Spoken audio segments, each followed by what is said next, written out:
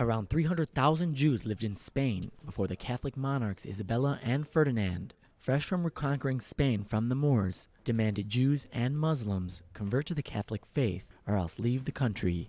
Now, in an attempt to right the wrongs of the past, the Spanish government will allow the descendants of Spanish Jews expelled in 1492 to seek Spanish nationality without giving up their current citizenship. Today marks the end of the parliamentary process that, when it comes into force on October 1st, 2015, will open the door again to the descendants of those who were unfairly expelled from Spain. The term used in Hebrew to refer to Jews of Spanish descent is Sephardi, or Sephardic, from the Hebrew word for Spain.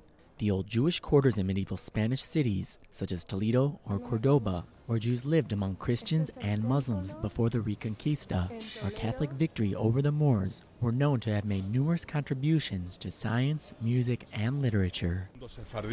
This is a historical, important, and emotional day for the Sephardic world in general.